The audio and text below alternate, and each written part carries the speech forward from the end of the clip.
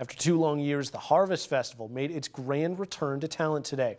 The Harvest Festival took over downtown talent with a large display of local vendors, activities, and live performances. The festival also had a variety of connected community events like a 5K run and a local goods pop-up market.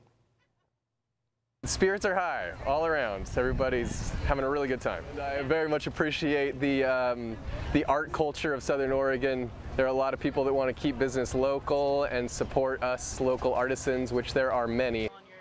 Schonard makes handmade glass work like wine glasses and pendants.